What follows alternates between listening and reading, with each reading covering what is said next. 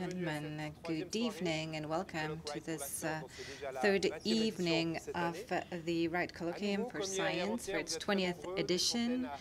Just as yesterday and the day before yesterday, you're very numerous tonight. Good evening to all of you who are listening online. I am Olivier Desibourg. I'm a scientific journalist, and I'll have the pleasure to be with you every evening this week. As every year, we are very privileged to welcome renowned speakers from the whole world. This year is a little bit special because the organizers chose a larger, more original theme, the five elements. This theme goes back to the antiquity, 460 before Christ, the four fundamental elements, and the Empedocles philosopher who related those four elements to the Greeks. And then Aristotle added the notion of four quality, and the fifth element arrives a little bit later, and it will be life. Other fields will take these ideas, astrology, dietetics, etc. So this is an allegory which will serve as a reference rather than a formal framework to talk about the different fields of geosciences and to discover the research of five renowned specialists of earth science. The evening will be split in two parts. The first one will consist of a conference, and the second one will be a session of questions and answers. You are welcome to ask your questions here or online, and you can do it in French as well as in English because you received headsets for simultaneous interpretation. This evening, we have the immense pleasure of studying the ocean with Ilker Fer, who's a professor at the Geophysical Institute in the University of Bergen in Norway. And I will give the floor to Thierry Courvoisier, who's the president of the Wright Foundation and who works at the Faculty of Sciences at the University of Geneva. Thank you. The university doesn't have an oceanography department, so I have the role to present Professor Ilker Fer tonight. The oceans are far from being more or less inert masses of water crossed by currents of simple geometry. The navigator is often surprised by movements contrary to what popular wisdom imagines. The Gulf Stream, for example, is not a linear river in the middle of the Atlantic, but a complex of movements and counter-movements. Understanding the nature of these movements is essential to know the part of the oceans in the physics of the whole planet. This is at the heart of the work of Professor Ilker Fer. Ilker Fer is of Turkish origin. He's a professor in Bergen, Norway. He is a physicist and he specializes in the cold zones of the oceans, zones in which cold and dense water sink to the bottom, causing the entire ocean circulation. But one shouldn't believe that the oceans have the monopoly on the circulation of water of different physical properties. The Lake Geneva is also the scene of such movements. This is so true that it is on the shores of Lake Geneva that Professor Fer obtained his PhD in 2001 under the supervision of Professor Ulrich Lehmann of the EPFL, with work which became reference in this field. Ilker has made a brilliant career. He went on expeditions in the Arctic, in the Barents Sea, and even drifted on polar ice during the winter. His research is deeply rooted in the harshest that nature has to offer. It is absolutely essential to submit to these rigors to gain access to the knowledge of the oceans. the researcher then translates the realities that he has to live and measure into knowledge. Ilker is the author of numerous highly cited research papers, and he is the recipient of the prestigious Georg Wurst Prize for his work on turbulences and mixing of ocean water. He's the member of the Norwegian Academy for Polar Research, among others. Norwegian universities are a rich scientific ground in which I had the great pleasure to share many fruitful moments. I am very happy about the contact that our university has with the university in Bergen, which the presence of Professor Ilker Fer represents. Thank you, Ilker, for being with us tonight. We look forward to hearing you. The floor is yours.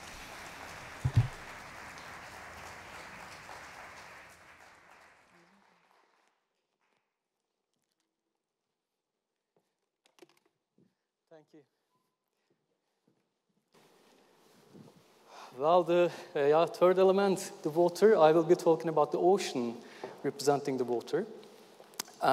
It's a pleasure for me to stand in front of you, talk about the ocean in this prestigious venue offered by the Wright Foundation. And I'd like to extend my thanks for the organizer for inviting me. I will talk about the turbulent ocean, technological frontiers, new paradigms, and the emerging Arctic in particular. So I'm a physical oceanographer, so that's all about the ocean physics, how the waters move about, and how we, through interaction with the atmosphere, with forcing from the atmosphere, how we modify the properties of water.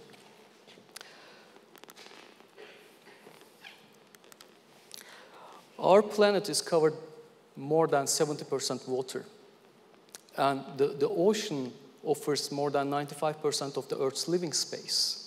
So it's very natural to call this planet ocean, as many refer to.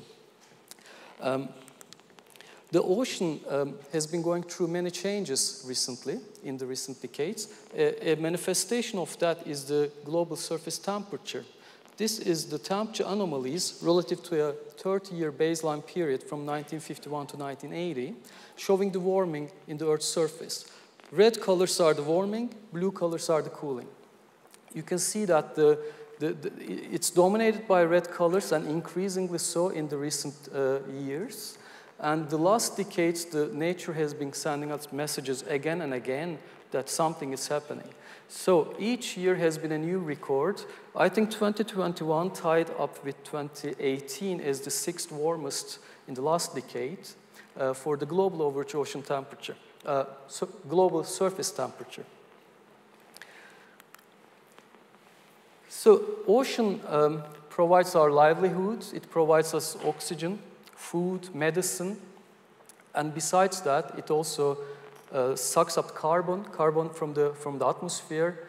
It takes up the heat and maintains that, absorbs that, and keeps that, thereby mitigating the pace of the climate change. So it's regulating the negative effects of the climate change in our planet system. So, ocean regulates our climate by storing heat and carbon. Heat because the heat capacity of ocean is large. Like 1 meter of ocean, it's corresponding to like 30 kilometers of atmosphere. So with that, the ocean takes the heat and maintains it long time in the deep ocean.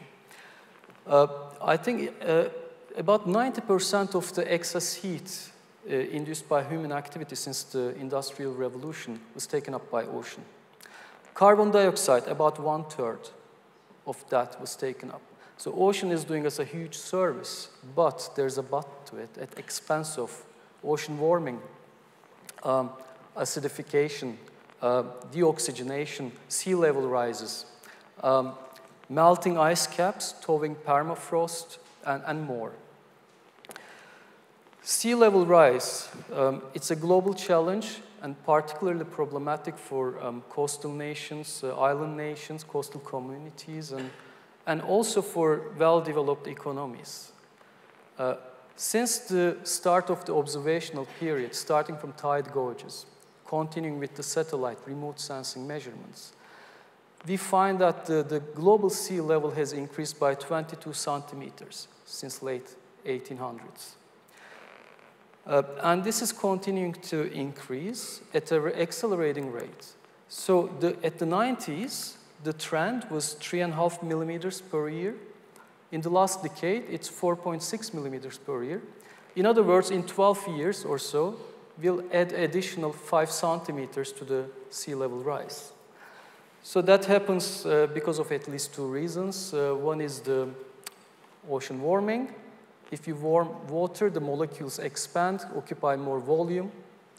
The other is the mass influx from melting land ice, glaciers, and ice sheets on Greenland and Antarctica. Of course, this has huge consequences for our climate system and also locally. Here's a nice picture from Bergen, where we live. This is from Bryggen, looking to the fish market. Bryggen is a UNESCO National Heritage region, and this time after a storm surge, it's underwater.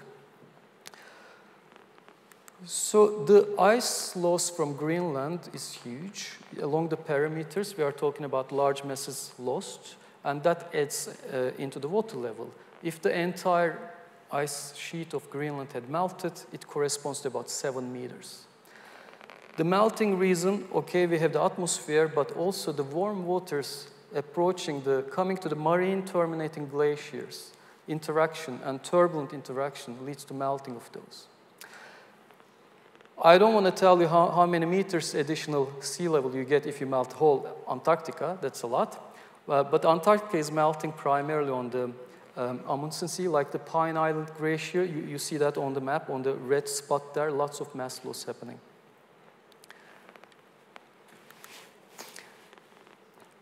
Oceans are all interconnected. We can see that nicely on this Spillhouse projection of the ocean.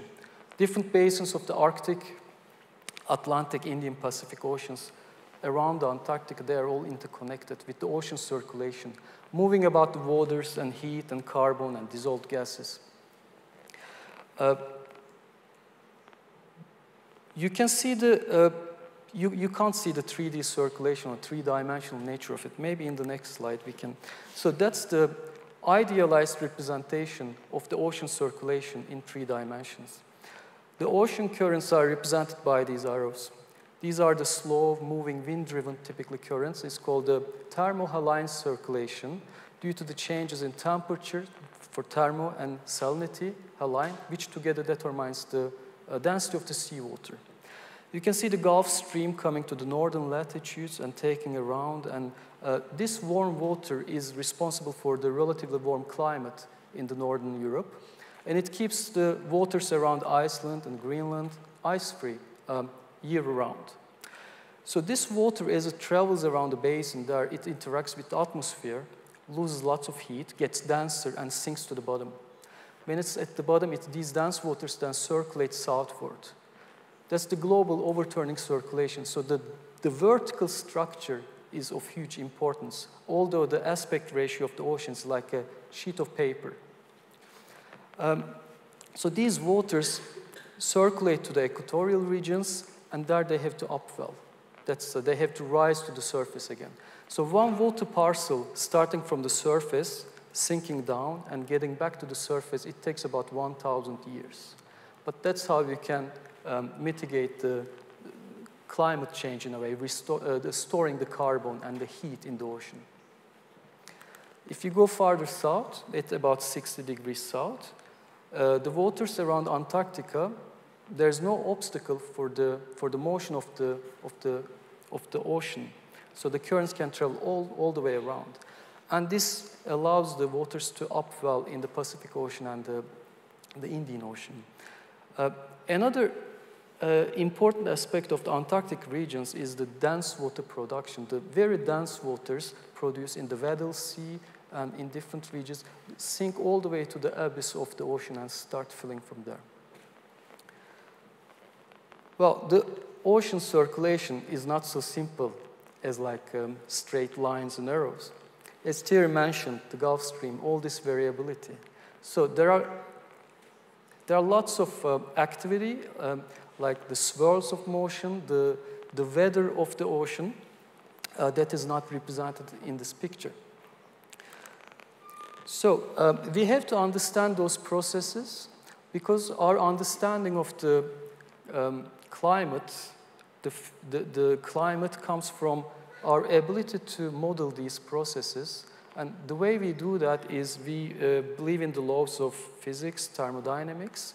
We have those equations and we grid the ocean and we apply the equations and solve on supercomputers. So each of these boxes are 1/10 of a degree longitude latitude. That's about 10 kilometers. So we are talking about a 10-kilometer box on which you have no information what's inside. All the weather of the ocean and the turbulence that I'll come back later happens within. So we have to understand those properly so we can represent them in such models when we solve the equations. That's an example of what's going on when you model at this coarse resolution. That's fairly high resolution for a global model. You can see the Gulf Stream meandering and the swirling eddies, the warm waters of coming from the Florida current and then interacting with the cold waters from the Labrador current. All this variability. So there's a unit for the volume flow in oceanography. That's called 1 Sverdrup. That's 1 million cubic centimeters per second. That's named after the famous Norwegian oceanographer Harald Sverdrup, who was the former director of the Scripps Institution of Oceanography. So the average flow rate of this current is about 30 to 50 Sverdrups. 1 Sverdrup equals to all rivers combined flowing out to ocean is about 1 Sverdrup. As we approach the equator, the size of the swirls get larger because of the planetary constraints. But the pulsing and all the action going on in this simulation shows you how dynamic the ocean is. It took quite a long time to get there. We didn't know the ocean was so dynamic. Back in the day, only one human life ago, they were thinking the ocean was quite stagnant at deep waters. It's quite quiescent, nothing going on. So that's the Challenger in Southern Ocean, a 4-year expedition in 1872 that laid the foundations for oceanography, collecting data on ocean currents, temperature, geology, and chemistry. So still then, expeditions continued, but it was to the stage that if you deploy your device at the same location again, it was considered like a waste of money or resources. You don't want to collect more data, nothing going on. And it was all simplified. And ships have been the main means of collecting data for many years to come. But observations were mainly coarse. Typically, multiple 10 kilometers separation between the stations. So these lacked complex interactions of the ocean we just looked at. So if you look at the global scale, you have the large-scale currents. These become unstable. They shed eddies, swirls, expel those, and then they interact with each other. These eddies can be between 10, 100 kilometer scale. And interacting through them, they lead to mesoscale phenomena, like filaments, say from kilometer scale to hundreds of meter scale. And then farther, you go down to sub-mesoscale and then small-scale turbulence at the order centimeters. So you have to resolve all these interactions, all this spectrum of scales to properly represent what's going on in the ocean. In the recent decades, there's been huge developments. So typically, research vessels equipped with modern instrumentation, devices to measure the structure, temperature, salinity structure of the ocean, and the horizontal currents have been used to enhance our knowledge of the ocean. Satellite remote sensing.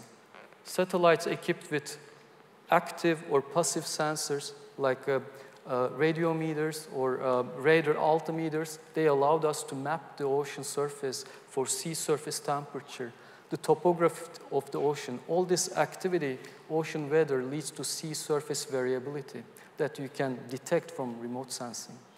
or the sea ice extent, or the ocean color that represents the biology. Then the invent of the microstructure profilers, these are instruments specifically designed to measure ocean turbulence, have opened up a new perspective where we started collecting data on ocean turbulence. Maybe most recently, the ocean robots have made huge progress. They have become a mature technology. Some are propelled assets like the autonomous underwater vehicle, like this one from Kongsberg, the red unit in the middle. Or they can be ocean gliders, gliding in the water column up and down with their own buoyancy, collecting data throughout. Or they can be an Argo float. An Argo float is a robotic device. It's designed to be expandable. After 5 years or so, when battery dies, it's over. So it's ballasted for a target depth of, say, 1,000 meters. You deploy this device, it sinks to 1,000 meters, not collecting any data, just drifting there for 10 days. Then, using its buoyancy pump, it sinks to about 2,000 or 6,000 meters. On the way up, it collects data on essential ocean variables. It can be temperature, salinity, or even biogeochemistry, like dissolved oxygen. And between this 10 days period, between the surfacing locations, we can get an estimate of the surface current, of the deep current. Argo is an international program contributing to the global ocean observing system. Now, at a given month, we have more than 3,000 operational Argo floats, giving this exemplary coverage of the world ocean, providing maybe 400 profiles a day. With this information, then, we can accurately calculate the heat content of the ocean. We have the data we need to do that. An ocean glider, in contrast to a float, it just glides with its buoyancy up and down in a sawtooth pattern. It's a remotely piloted asset. You can give it some coordinates. When the instrument comes to the surface, you can send the new waypoint, and you download the data. It's accessible in your computer right away. They can live for months to a year-long missions, providing data no matter what weather condition or sea state. That's one big advantage of the ocean gliders. Another advantage is that this data being sent through satellite, it's then harvested by the operational centers. They can use this data, assimilate in their weather forecasting models on the fly. Every day they can adjust their models with proper data coming out. Argo floats, ocean gliders, contributes to a better operational system, better weather forecasts. So with all these tools we have available, we can map the heat content in the ocean. This is the heat content graph for the Earth system, split into atmosphere, ice and ground, and ocean. Ocean by far absorbed the most heat, by 90% since 1960. The unit here is a zeta-joule. That's a joule with 21 zeros after. So it's lots of heat we are talking about. But if you look at the vertical distribution, just take the ocean heat and look how it is in the vertical. The upper 300 meters is only 40% of the total heat content. So amazingly, there's lots of heat going on all the way to the ocean bottom. We can understand how all this radiation is absorbed in the upper ocean. That's where the heat comes in, that will be there. But how do you bring it all the way down to 6,000 meters? So the eddies we looked at, the ocean weather, that distributes heat laterally. But vertical mixing, turbulence, it distributes vertically. So to get these right, you have to get the turbulent mixing in the ocean properly. Just for your reference, this large number of energy in the heat budget, it corresponds to about 60 watts light bulb heating 100 Olympic swimming pools, if my calculation is correct. So we are talking about a very small energy here, but has huge consequences like the global warming, the climate change. So we have to get this small number right. turbulent mixing redistributes the heat vertically. And that will be the main topic of for the remainder of my talk. So you say, what is turbulence? You are used to turbulence from normal day, every day. In Steve's talk, we had this outbursts of eruptions of volcano. It's buoyant plumes rising up, and you can have a cigarette smoke getting mixed with the ambient. Lots of examples of turbulence. So if you don't have turbulence, a patch of red water here in this white environment will diffuse by itself, by molecular diffusion. It will take some time. But if you stir it, if you put energy into it, like you put sugar in your tea and then you stir it with a spoon, it will mix much quicker. That's the turbulent mixing at rates much larger than the molecular rates. If you don't supply your energy into that, it will die out. But the ocean needs energy all the time because you have to maintain the circulation, and turbulence is at the heart of this circulation. So what is providing this energy? Turbulent mixing in the ocean is fueled by wind and tides. So you can see the surface waves at the ocean breaking, generating turbulence. It's visible to you. Just like that, in the interior ocean, we have waves. Ocean is layered, stratified. Between each layer, you can have waves. And they are much larger, tens of meters in amplitude, and much slower in time scale, hours. But when they break, they are turbulent. They fuel the energy. So you can generate these waves from top by the winds, or you can generate them by tides sloshing back and forth over topography. In Lake Geneva here, we don't have tides. But tides is an important component in the global ocean turbulence budget. So these energy scales are the scales by interacting through different wave packets, cascade down to smaller scales, and finally to turbulent mixing at centimeter scale. So for the rest of my talk, I'll give you some examples from some of our research in the Norwegian Sea, and then higher north in the Arctic Ocean. So Nordic Seas is the common name for the Greenland, Norwegian, and Iceland Sea. It's the heart of the global overturning circulation, this large-scale ocean circulation. So you see two branches of warm water, the North Atlantic current, carrying warm waters into our latitudes in Norway. So that's responsible for the warm climate over there. You see one going over the Moon Ridge. So that's the mid-Atlantic ridge that's steering the currents. Another arm following the slope of Norway. And these carry on into the Arctic Ocean. In Fram Strait, between Greenland and Svalbard on the north, they make a turn and circulate back along Greenland. So in this circulation, they lose lots of heat. They get denser and sink to deeper levels. And they flow out to be this loop, the northern limb of this overturning circulation. The channels, and like between Faroes and Shetland, and the Denmark Strait between Iceland and Greenland, are the main passages for these deep waters to come to North Atlantic. In the Norwegian Sea, a Lofoten Basin sticks out, it stands out. It's the basin between the two branches of this Atlantic water current. If you look at the heat content, it's warm.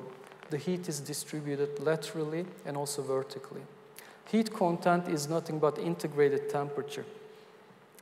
If you look at the surface topography from satellite data, altimetry data, we also see that it's highly energetic. Lots of eddies and swirls going around.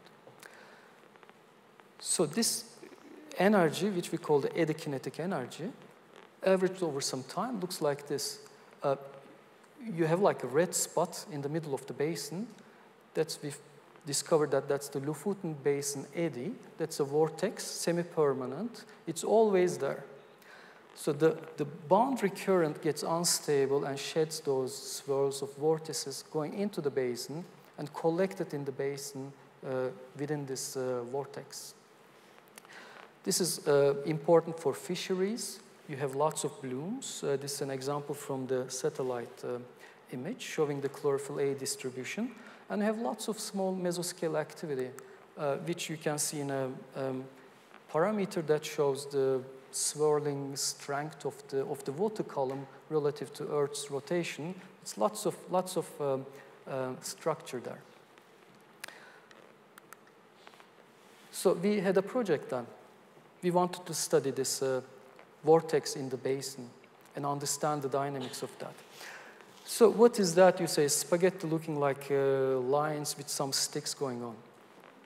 These are transects, or the missions, from 4 gliders, ocean gliders, collecting data for us.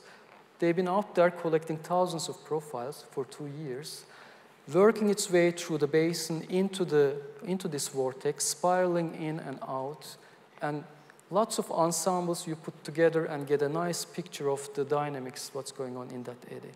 And also over the Moon Ridge at the front between cold Greenland waters and the warm Norwegian sea waters. What's going on there? The good thing about this is that you get data no matter what sea state or weather conditions. When you're out there with a research vessel, you have to interrupt the sampling because it's bad weather. Like in here, that's from a cruise in March, then we couldn't collect any data. So there comes the strength of the ocean robots, like those gliders that collect data and help us to sample no matter what condition. So we didn't only have gliders, but we also had some floats that we could acoustically track. That you deploy something ballasted for certain depth, say 500 meters, and you can track that by acoustic triangulation where it is. So we had a bunch of those. This is a movie showing all the assets put together, synthesizing that to show you the coherence of this vortex, what's going on. You can see the ship coming in and out, the floats being trapped at this virtual boundary of the vortex, and the glider coming in and out of this vortex, spiraling in and out occasionally. So you can see that most of those floats are trapped inside this eddy of this vortex, just wobbling around in the basin. The diameter is about 30 kilometers, that circle over there. Some of the floats that are relatively shallow, like 250 meters, they escape. Because near the surface layer, you can remove some of the dynamical constraints, barriers induced by the rotational effects through air-sea interaction. So it was crucial for us to collect all this detailed data to understand the physics of what's going on here. But it's a very coherent structure lasting for a long time. So then you have your ship going into the vortex. So we occupy different stations starting from the outside of the eddy, collecting profiles and putting those together. That gives you a snapshot of across this vortex. Because it's a circular structure, it's enough to cover just half of this. You can see that. So that's the temperature we are looking at, measured by this frame equipped with devices to measure the temperature, salinity, and the ocean currents. You see, say 1,000 meters depth, away from the core, away from the center of the vortex, there are cold waters, blue colors. In the core, it's trapped warm waters, all the way down to 1,200 meters. It's the same for the salinity. This is the salinity diagram, so you see that the red colors are higher numbers for higher values for the salinity. Now, those who claim that the ocean was quiet at depth, nothing going on, look at that one. So that's the swirl velocity of this vortex. We are looking at in meters per second. It's like a river flow, up to 1 meter per second, at 1,000 meters depth. That's at the base of this vortex. You have so large currents and strong shear. It's highly turbulent. So that has consequences for the life cycle of this vortex and also for the biology. We can measure the turbulence with this dedicated device. It measures all the small-scale fluctuations. If you look at this 1,200-meter region, at the base of the eddy, there are very large numbers of a parameter called dissipation rate, epsilon. That's a proxy for the turbulence intensity. And the scale is logarithmic. Each jump is factor of 10 times, 100 times larger than the background levels. For reference, the numbers at this red band, they are comparable to surface turbulence in under strong wind conditions. I think it was a cool discovery to get all this. So I'd like to move farther north into Arctic Ocean. Arctic is the canary in a coal mine. Why is that? Because it's the polar amplification, the Arctic amplification. The warming rates in the Arctic Ocean is at least twice as large as the global average. Here you see the surface temperature reaching up to 4 degrees in the Arctic regions. That's because of mainly the albedo effect, the reflectivity effect, the Arctic Ocean. By the way, Arctic Ocean is an ocean. So it's not land, it's, you have 4,000 meters of water under sea ice. Sea ice can be a few meters thick, and it's under constant motion. It's just moving with the tides, with the currents, with winds. So if you remove the ice, then you expose the surface, its darker surface, the water, it will absorb more heat from the radiation.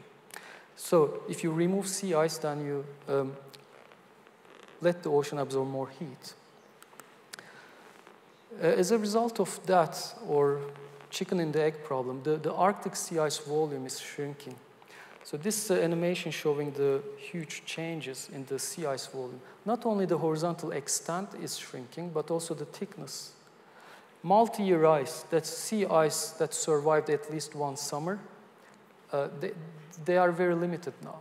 You used to have 5-year-old ice. I think it's less than 95% has disappeared. So where does this heat come to? What's the reason of this melting of sea ice? Of course, atmosphere is the huge player, but we can't ignore the ocean. I'd like to advocate, maybe hopefully convince you that the ocean is important and ocean turbulence is very important. Heat comes to the Arctic Ocean from 2 gateways. One is the Fram Strait and the Barents Sea, this red Atlantic water inflow coming in. And another gateway is Bering Strait from the Pacific Ocean. This heat then circulates in the Arctic Ocean. And if there is sufficient heat in the Arctic Ocean to melt the sea ice several times over, but these warm waters are subsurface. They are submerged under very cold waters. But changes are happening in the Arctic. With the changing arc, I can mention the Atlantification. That's a word for that Atlantic water reaches higher up, and there's more of that in the Arctic. There's declining sea ice, leading to stronger seasonal cycle.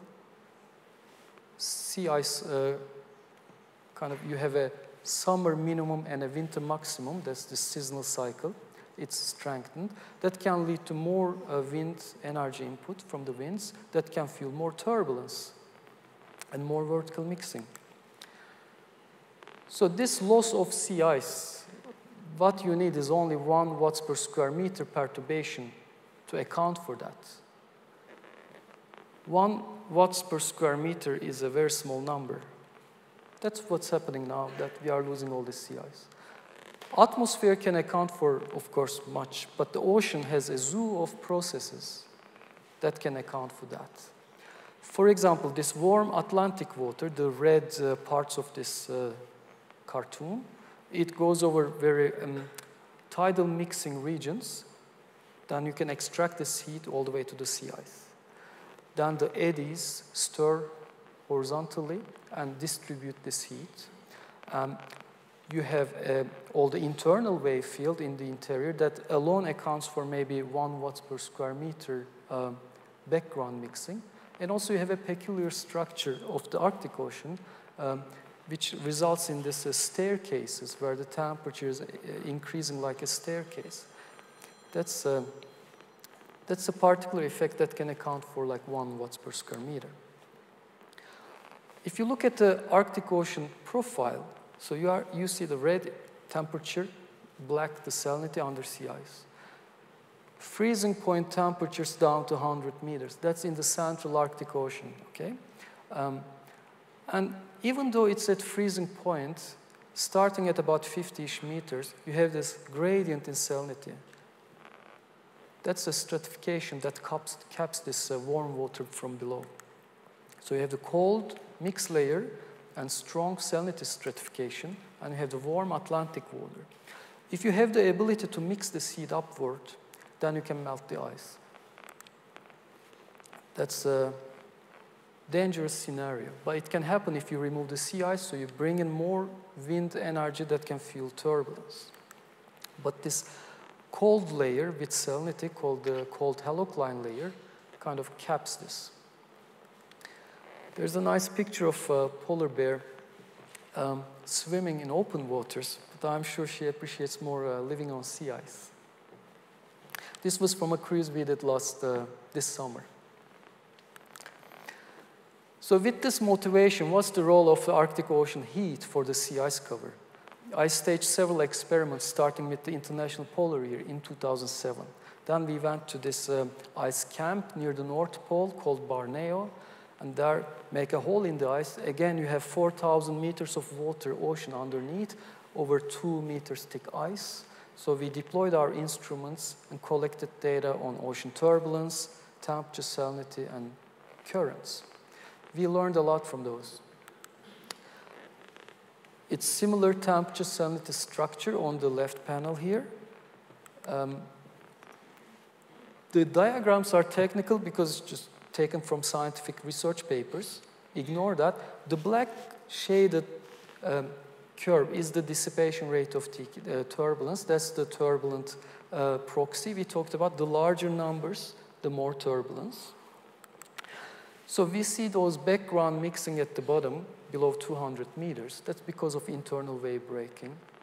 But what we see at the top, reaching as deep as 100 meters, is the energetic turbulence from wind-forced internal waves. So we managed to describe that. Thanks to this data we were able to collect.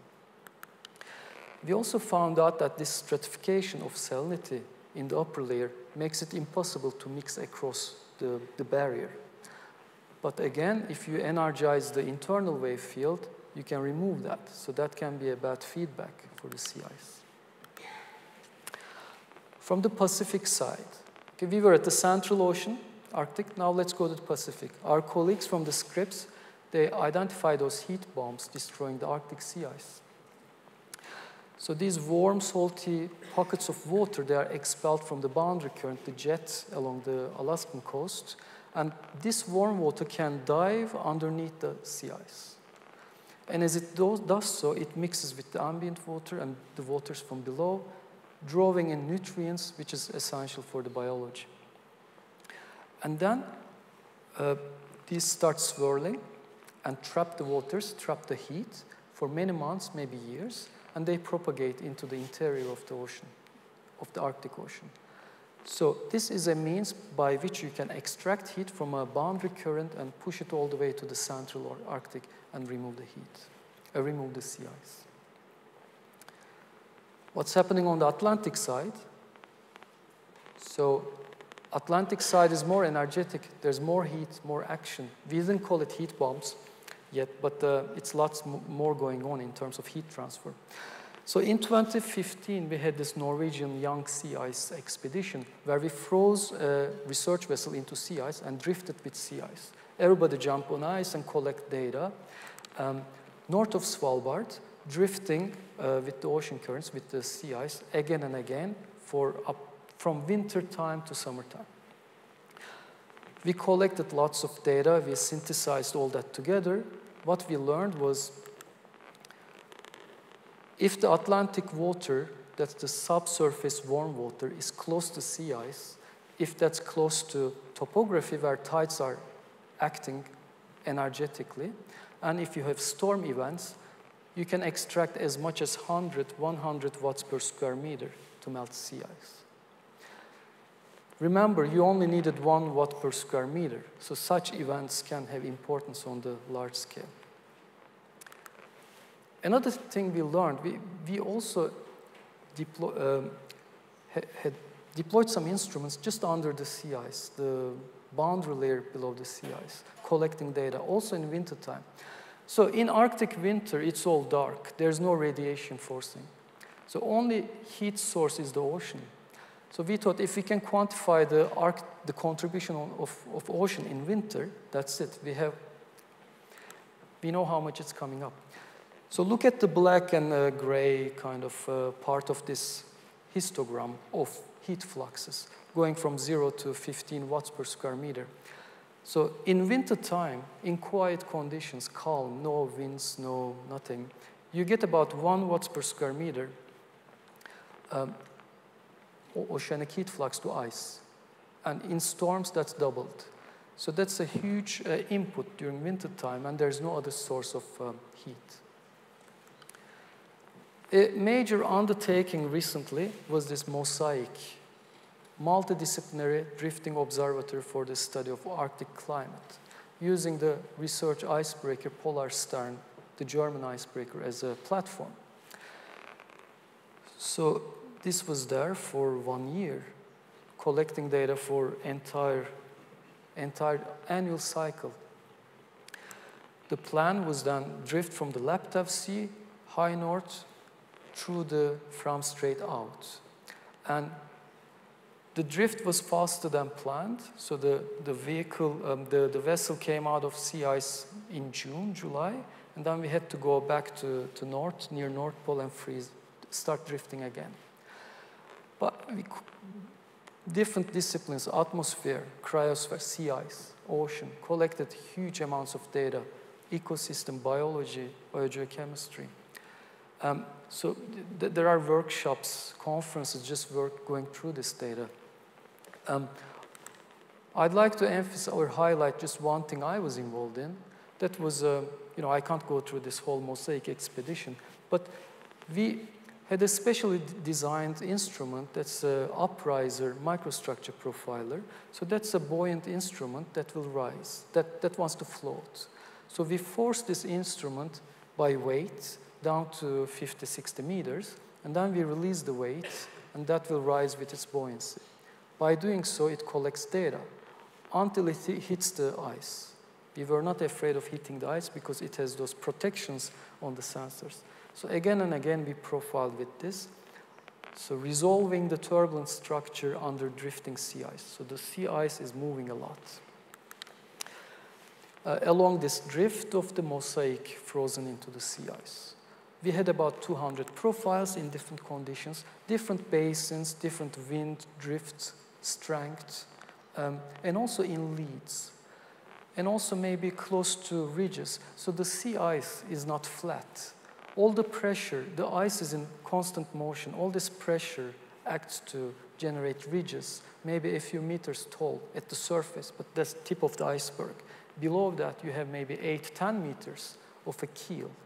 So that means a lot for the boundary layer under ice, how much you can extract heat from the warm layer below. So we did lots of analysis. So you see here, by the way, the different images of how it looks like in June, and later in September when you have lots of melt ponds at this ice surface. So we went out with a Zodiac, for example, collected data from holes in the ice, and lots of details. This is a picture showing the elevation of ice at the surface and the draft, what the ice thickness is below. You can see the red colors reaching 8 meters. And for those who haven't seen a sea ice before, it's not flat, it looks like this. And you can have lots of melt ponds, the melt snow, making life difficult to navigate from point A to point B. Anyways, these are very exciting for me, so probably not for you.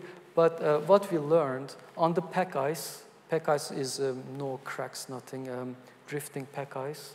The turbulence in the upper 20 meter increased markedly for high drift speeds because you drag waters, you have friction, you have turbulence generation in the upper 20 meters. In leads, so leads are the cracks between ice flows. In leads, you have strong interaction, large interaction with the atmosphere. So you can lose heat, or wind can force turbulence. The upper 2 meters in the leads was 10 times more energetic than in thin ice, compared to thin ice. So this kind of data allowed us to categorize a bit more, understand a bit more. It's still early days, baby steps, but we are getting there. And such technology is allowing us to collect good data. Rich keels, 5-8 meters thick extension of the sea ice was generating lots of turbulence. Final process. So I'm trying to give you some different flavors of what's going on, like mixing processes in the Arctic Ocean. This is the final one that goes into the parameters, what's going on, and that's about the tides. Tides, when they work on topography, like I mentioned before, they can generate some phenomena that can lead to turbulent mixing. The story in the Arctic Ocean is a bit complicated. It's not linear. We find out recently, using some detailed data, that the pathway of energy from tides to turbulent mixing was highly nonlinear. That means that's it's difficult. So there's a bunch of parameters I'm not going to explain, but if you look at the map, you see that there are some bright green colors where the tidal velocity maximum heading on slope onto the topography can be as large as 1 meter per second. That has a large significance for the internal tide-induced mixing. So what's happening here, if you imagine two layers, one the surface, the other one is the thermocline or the pycnocline, where you have the stratification, and you have topography. So when the tide pushes the water over the sill, over this topography, it depresses this surface, and like a lee wave, what we call. And so that wave wants to propagate, wants to leave that site toward where it was generated. But the ocean current, the tidal current, is so strong that it traps it. The wave can't go anywhere, so it's trapped. But during slack tide, when the tide relaxes, the wave is free to propagate, but it's not trapped anymore. And with the flood tide away from the topography, then it's getting steeper, and the pockets of, or trains of waves develop which are steep and they can break and lead to turbulence. That's all textbook material, but we actually observe that. North of Svalbard, one transect you are looking at here, starting from 100 kilometers going in towards shore. We occupy these stations collecting turbulence data. Okay, the colors here are a representation of turbulence. Bright red is very turbulent. At this 300-meter isobat depth, the entire water column is turbulent. Large numbers, 10 to the minus 6, that's under a storm level of turbulence. The inset there, it shows you the crests of waves that are seen by the satellite, SAR imagery. Because internal waves have a roughness signature at the surface, you can detect those with satellite images. So at this star, we put there by the 300 meters depth, you can see a bunch of small waves being generated and propagating. So we said, okay, let's go there and be there for 24 hours, repeatedly collecting data. The team was not happy, but we collected a nice time series of turbulence profiles showing this entire 300-meter, it's, I don't know how long the Eiffel Tower is, but it's tall. The entire water column is turbulent and consistent with this textbook theory of what may be going on. And we claim that that's quite common in the Arctic Ocean. So it's a new paradigm that can, or showing the route, pathway of energy to turbulent mixing. It can be as large as 100 watts per square meter. You probably now forgot how much we needed, but on average we need 1 watt per square meter to melt the sea ice. So I probably spoke like 2 hours, I don't know, but this is my final slide. So our ability to predict what's going on has increased substantially. We are learning a lot with this new technology. And we live in exciting times. It's exciting to have all this technology that we can collect good data and make major advances. With this, I'd like to thank you all for your patience, and I'd like to round up with a quote from Doug Webb, the founder of the Teledyne Web Research and inventor of the Slocum a glider that work hard, have fun, and change the world.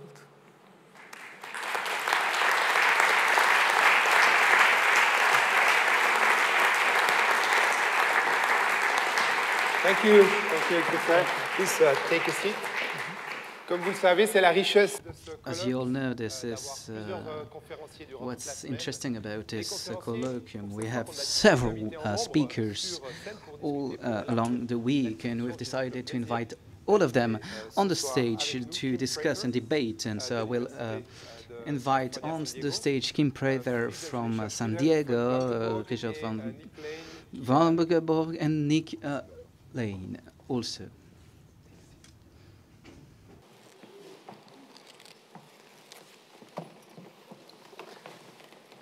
So I'll switch to English and start maybe with a 5-minute discussion. Then I'll open the floor to questions.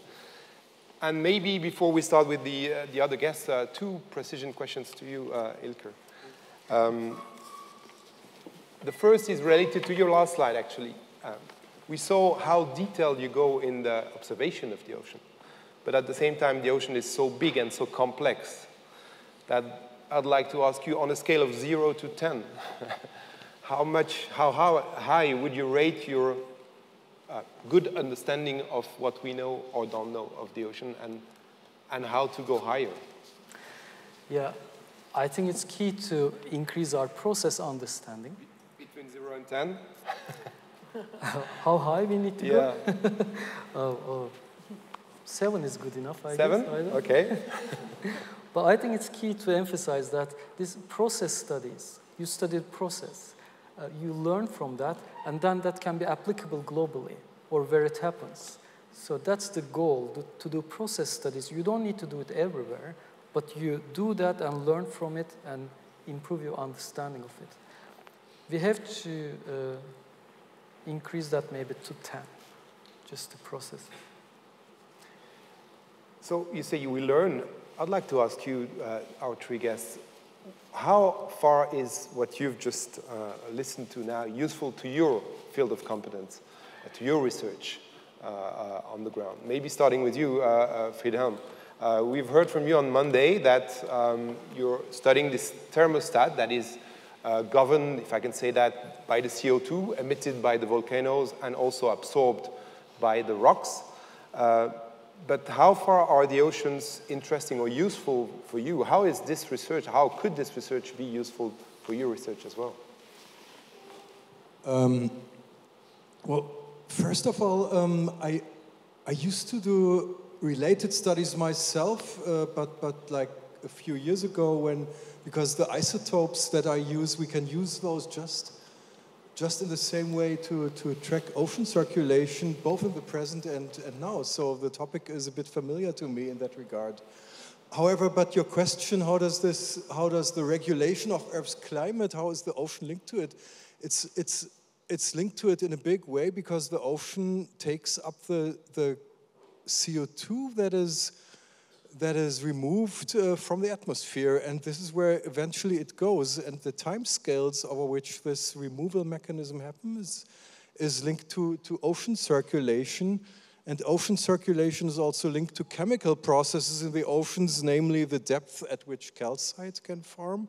So this is all highly relevant. And there's another process, and this is biological. The ocean circulation also helps to bring micronutrients into the midst of the oceans, which then helps phytoplankton growth, which again sequesters more carbon. So this is all linked very closely. Nick, same question. So we'll hear about you and your research on Friday on the origins of life. Well, I'm sure it is linked very closely, but it's very difficult. I suppose what I get from this is just how complex this system is now and how little we understood about it until very recently. And what I am trying to do is understand the role of the oceans 4 billion years ago in deep-sea hydrothermal vents. Now, I think, not everybody agrees, some people think that life started on land in Darwin's warm pond. I think it started in the oceans. Convection currents and so on are almost certainly absolutely central to the mixing, but also the the moon was a lot closer. There was probably a lot more turbulence. There was probably much less land. I have no idea how these patterns, I mean, I was very struck how sensitive they are to the presence of land and the shape of the land and so on. So if there's much less land, I have no idea really from this what that means for the actual currents and so on. The other thing which is very difficult to constrain is the salinity of the early oceans. Probably the best guess is it was similar to today, but again, the salinity, a lot of the temperatures and the salinity seem to matter a great deal in terms of the mixing and or the failure to mix and the turbulence.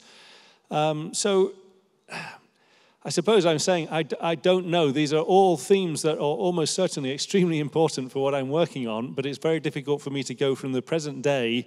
I savor the complexity of the present day, but how I can extrapolate that backwards to 4 billion years ago, I have to say I don't have a clear idea. Well, maybe, Kim, you do, because you also work on oceans, and we'll hear about you and your research tomorrow on the aerosol. Please. Yeah, I mean, it's very relevant. I mean, the ocean and the atmosphere talk to each other all the time. And one of the issues is that we need to work together more. You know, basically the ocean, the circulation patterns in the ocean, I've come to appreciate, and how they're changing are actually changing the atmospheric flow patterns as well. And that's a surprise to most people, that the flow of the ocean can control the atmosphere. The other thing the ocean does, as I will talk more about tomorrow in the turbulence, is very interesting to me, because you know, the ocean emits mini aerosols, which I study, which seed clouds, which have a huge effect on climate. The ocean also, through turbulence, emits a lot of gases, just like a forest. And so, again, cloud seeds and climate.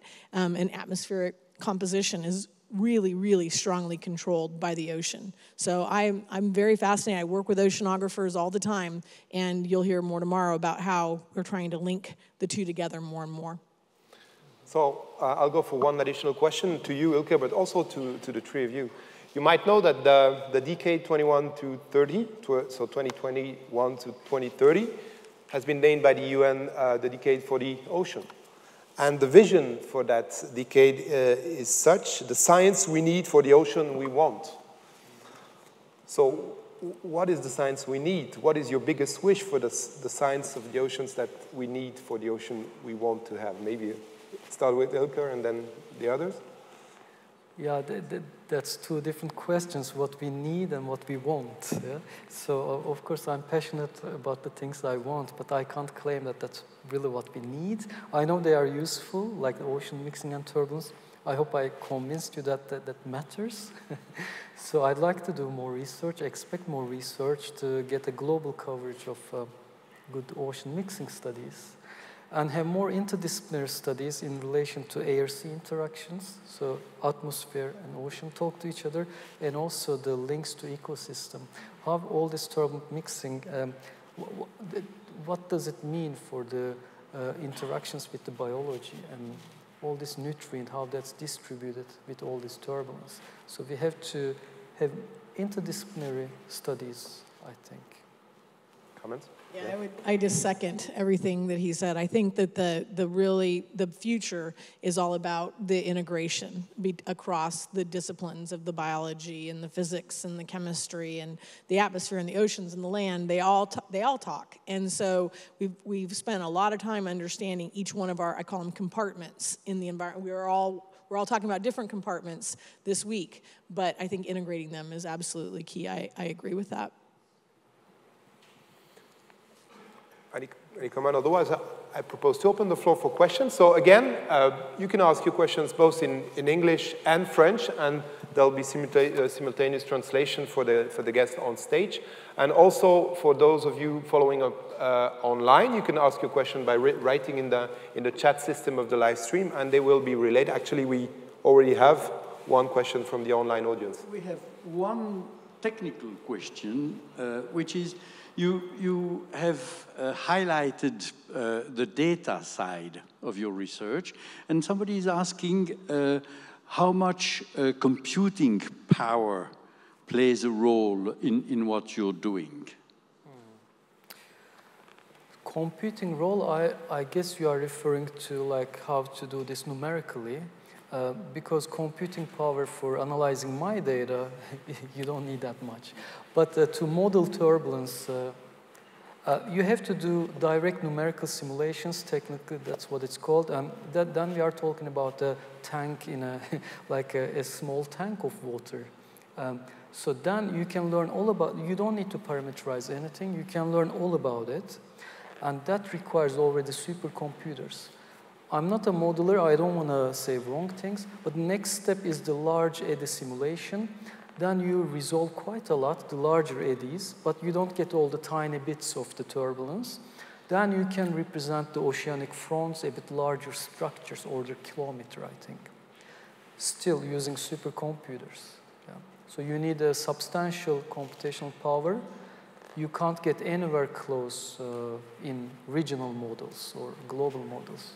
There's a second question which relates to actually some of the things we've heard, and that is to know how much volcanic activity in the oceans plays a role in the circulation and in the turbulence. That's a tough one. Nice question. So I think volcanic activity plays a huge role in local turbulence, but probably not so in the integrated sense, in the global sense. I know, for example, the geothermal heating on global average is only 0.05 watts per square meter, so very negligible net flux from that. But what was the second part of the question? The question was to know whether this volcanic activity influences also the turbulence, and whether that can have a macroscopic effect. I guess so. I don't know. Good to hear that sometimes. I don't know. Yeah. Might I ask a question myself that kind of relates to that? Because I'm thinking about the end Permian extinction, where the Siberian traps were flowing lava across large areas, and it's linked with global warming. I don't know how strong, it's not what I work on, but I don't know how strong these ideas are, but the oceans becoming anoxic, becoming sulfidic, so saturated with hydrogen sulfide, and a mass extinction, the largest mass extinction in the history of the Earth. And I have the feeling, but I don't know if this is really true, that the warmer the oceans, the less you have the mixing and the currents in the way. I certainly had that impression from some of your images. Mm-hmm. So I guess if you don't have turbulent mixing for some reason,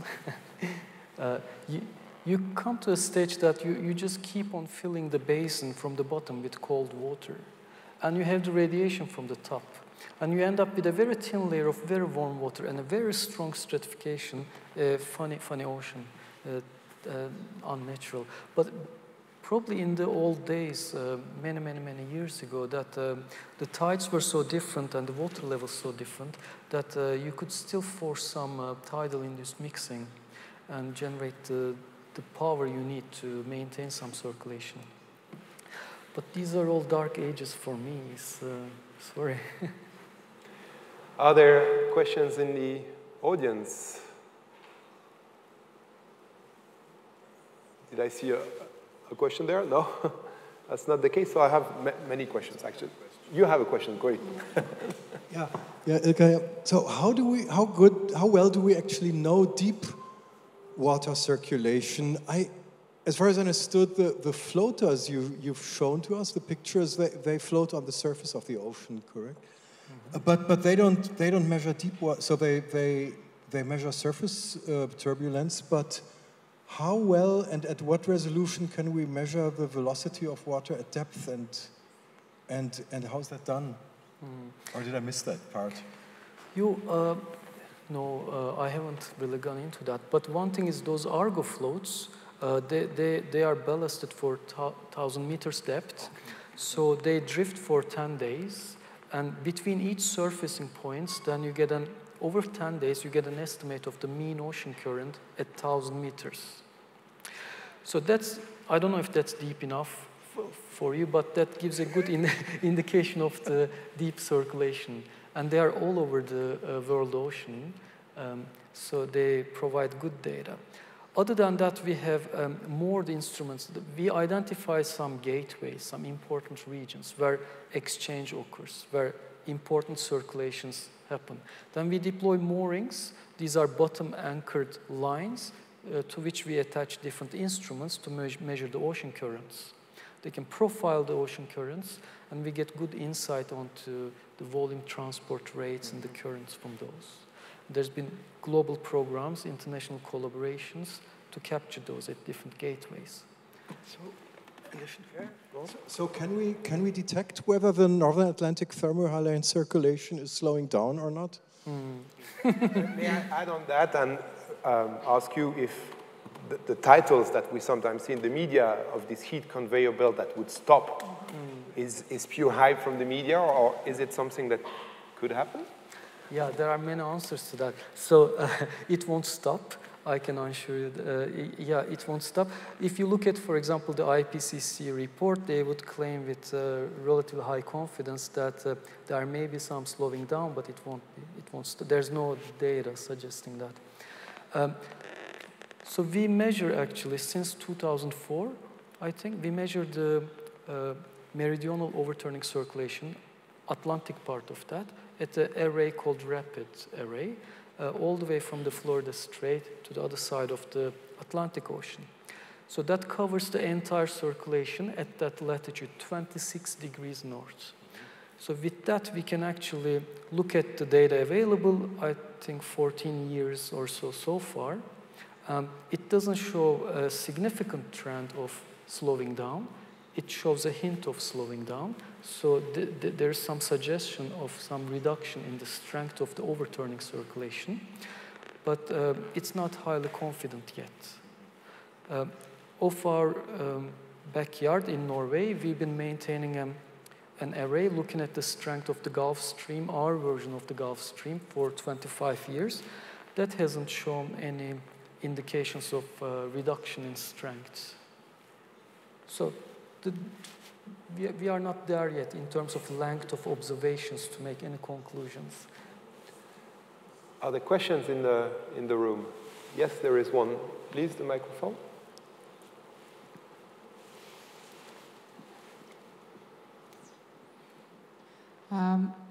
Thank you so much for your very interesting conference. You were talking about the density of the water, and I did not understand correctly this term. Is it connected with the heat? I mean, cold water is more dense than warm water. Is that what you meant, or something else? Yeah, good question. Sorry, I was not clear on many technical details. So the ocean density, it's dependent on temperature, salinity, and the pressure. Higher temperature is lighter water. Higher salinity is denser water. That's why if you freeze sea ice, you eject salt so that becomes dense, so it will sink. Or at high latitudes, if you lose heat to atmosphere, you cool the surface, that will be colder, denser, it will sink. And also it increases with pressure, but that's not dynamically important. We remove that effect. There's another question right at the top there. Oui, bonsoir. J'ai une question sur la salinité de l'eau. Est-ce que ça a une importance sur les mers, sur les poissons, sur nous, je ne sais pas? Est-ce qu'en augmentant la température, ça augmente la salinité?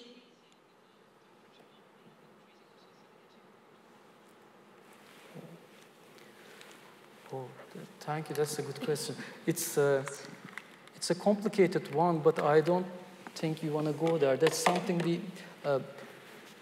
we call spice in the ocean. The temperature and salinity is spicy ocean. It's that you can have the same density, you can increase the temperature, reduce the salinity, then you can end up at the same density, or vice versa. So some changes in temperature can be compensated by changes in salinity, and that has consequences for how the waters are then distributed and circulated. But per se, a change in temperature does not translate to anything like one-to-one link to salinity changes. So, but there may be regions and times that may occur, but that's a different process. So there are two different things normally.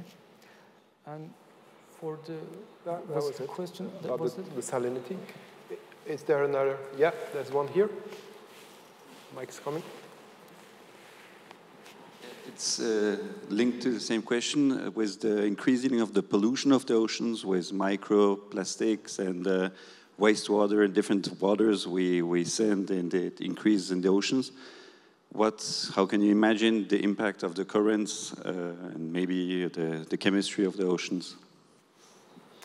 Yeah, so that's a good one too, thank you. So of course, turbulence is very important for the distribution of microplastics in the ocean, but also the mean circulation patterns, the eddies, maybe all the scales and their interactions, like I tried to motivate you in the beginning, that their interactions must be understood properly to sufficiently model the distribution of the microplastics.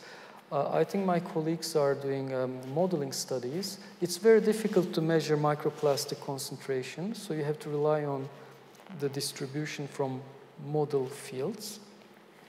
So they can come a good way to track where the different concentrations are going. But my understanding is that turbulent mixing is of huge importance for the whole process.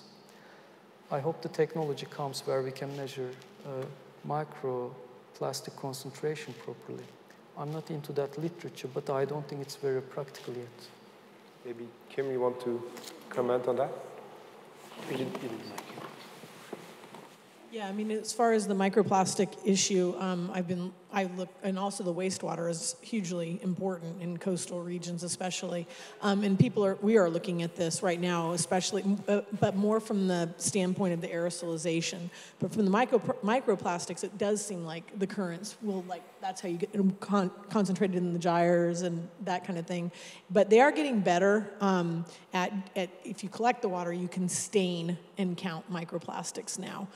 It's getting much, much better. But in the air, we're still trying to figure out whether they're important. Is there another question in the room? Otherwise, I do have one actually. It's not similar, but talking about pollution, about microplastics, it's about protection of the oceans, right? So I would like to take you on another level, also related to this UN decade of the oceans. The topic obviously belongs to the so-called science of the commons being the things that belong to no one or everybody or humanity, if we can say that. An article in the scientific literature last month proposed to consider the oceans as a living entity by itself and to protect this as a living entity. So in terms of governance, in terms of protection, what is your view on what needs to be done and by whom? Yeah, thank you. So, you know what, the marine protected areas, such a low percentage of the global ocean coverage, it's a very small percentage, I don't know the number, but the experience is that each time they protect an area, it flourishes. The species grow, it's a healthy environment, not only for the ecosystem in there, but also for humans around. So I totally agree. We have to increase the area of marine protected areas, so that we are not there yet.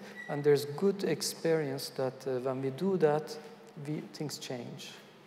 So I think that can only be done at a political level. So different nations have to act on the political side. Do we have the right governance tool to do that? I don't know if some of you want to comment. If you, Kim? I'm thinking, like, from the ocean perspective, who is responsible? You know, it's always who's responsible, who owns it, who cares? You know, how can you? Who is Do you know? It is a tough one. I mean, air quality I can answer. The air quality is like the state above which it exists in the federal government and the different governments. But oceans, it's like people always seem to point at it being someone else, a lot of times someone else's problem, right? Mm-hmm. Yeah, unfortunately, each country has a very limited part of the ocean. A certain nautical miles is their economic zone that they rule over. So otherwise than the international law of the seas that rule. And so it's very difficult to make decisions that hold all over the place because there are so many voices. And so it's not well governed, I think. So there's some action to be done. Yeah, you mentioned the law of the sea, which exists. And as far as I know, this is a legal framework that rules like shipment and where are you allowed to fish and which part of the shelf area belongs to country and these things, and maybe even a bit of deep sea mining. But if we want to do like these new methods that we've spoken about in the first talk about like this geoengineering thing where even the ocean, like putting alkalinity into the oceans or micronutrients to sequester CO2 or other things we want to do with the oceans, there's absolutely no legal framework under which one can do this.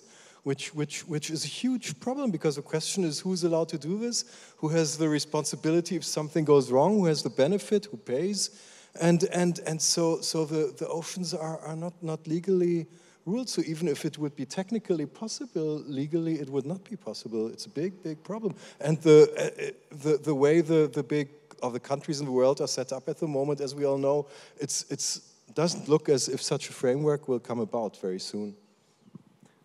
Nick, about this idea of considering the oceans as a living entity. You're a life expert and you like fluxes. I mean, that's words, I would say. I mean, the oceans are enormously precious, whether you want to call them living or not living. I don't think it makes any difference to me, personally. The thing is, I mean, we're back to governance. And I just, this is where I really do despair, because I don't know what we do. It's obvious that we have to form some functional, effective global governance, not just for the oceans, but for pretty much everything that's going wrong. And we need to do it now. And there just doesn't seem to be a political way of making it happen. So I think scientifically, we can solve many of these problems. It's just that politically, it seems so far away. And yet, at the same time, the reason that I have some optimism is that I sense that the majority of people, and a very strong majority of young people, feel very strongly about these issues and are politically more active, not necessarily in terms of voting, but in terms of activism. I hope voting too. But I think there needs to be a worldwide movement of people who care. And that's the only source of real optimism that I have, because I think we are globally, the young especially, beginning to talk a common language, beginning to recognize that this is a global threat, and that, I think for it to work, we're talking about, I hesitate to use the word revolution, but we really have to overturn a lot of the way that the current systems are working. That's not an anti-capitalist diatribe or anything. It's simply that the way it works now is not compatible with a long-term future for humanity. And we urgently need to fix global governance in a way that works for the majority of people. That could be the conclusion, unless you want to add something. No, not especially. If there is one last question there. I'll take it, and then we'll close the evening. I have two questions, two small questions. So as regards what was said, I heard that some people propose to humanize nature for it to be better protected. So maybe that could be a solution. And my second question relates to the volcanoes, and in particular submarine volcanoes. Would it be possible for a submarine volcano to So, on a déjà répondu quelque part à la question des volcans et de leur impact tout à l'heure. Donc, on the first part of the question, so really considering oceans like a living entity, it's not really giving names or human names, but really considering the ocean as a living entity. You want to react to what maybe Nick said, and that could be the conclusion of the evening, Ilker. Yeah, I mean, in a way, I agree with Nick that it doesn't matter if it's living or not. It's very important. It's hugely important for the climate system, for the humans. It provides us everything we need. But I see the benefit of thinking as it's more fragile, it's living. Maybe there's a merit to it that we can protect it better if we agree that it's a living ecosystem, which it is actually. But yeah, I'd like to think it that way. So let's keep it alive. So thank you very much. Do you want to add something? Yeah, please do. Last word. Well, I mean, I suppose the idea of Gaia is something that goes back much further, and it's something that a lot of people have sympathy with the idea, even if I don't think the planet is living as such, but Gaia is a very pleasing idea, and the oceans fit into that context. Yeah. Just one other final point, if I may, in terms of use of words or definitions. We really, you know, there are various people who have tried to put value on things, and this is slightly linked. Calling the ocean living is putting some kind of valuation on it. And a serious problem with economics at the moment is that it doesn't value the resources of the planet. And that includes biodiversity and so on. It includes the rainforests and everything else. And until it's painful for a lot of people to commoditize nature. But at the moment, economics is working in the opposite, is pulling in the opposite direction. And we need to find a way of valuing things in a way that makes sense. I think that's a nice conclusion. A big round of applause for Ilker Fer and guests tonight.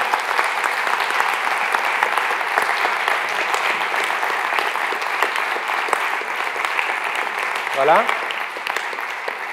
Il me reste 3 informations à vous donner. La première, I have 3 pieces of information to give to you. Tomorrow we'll hear Kimberly Prather talk about aerosols. Every day we have animations outside the room before the colloquium, between 5:30 and 6:30 by the team of the University of Geneva. And the last thing I wanted to say relates to the show that takes place at the Musée d'Art et d'Histoire. 3 times, 6:30, 7:30, and 8:30. It lasts for 20 minutes. Apparently, it's fantastic. I haven't had the opportunity to see it yet, but please go. I would like to wish you a lovely evening, and I'll meet you tomorrow.